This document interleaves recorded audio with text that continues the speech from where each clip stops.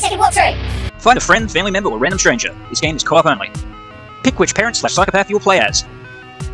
Use the shed to get comfy and feel safe with the gameplay. Use the shed's boss to realize this game is not fucking around. Spend the whole game trying to decide this pain-in-the-ass's accent. Work towards the same goal, making your daughter cry, you monsters. Do yourself a favour, find the minigames. Brag about who's winning all of the minigames. Take part in family-friendly torture and murder. Realize May gets all the good power-ups. Realize Cody is a whiny bitch. On a serious note though, play this game. The level designs are top-notch. The puzzles are challenging. The gameplay is amazingly fun. The game changes so frequently, it's like playing 20 games in one. Look at this shit for God's sake. Or this. Or this. Or this. Or this. Or this.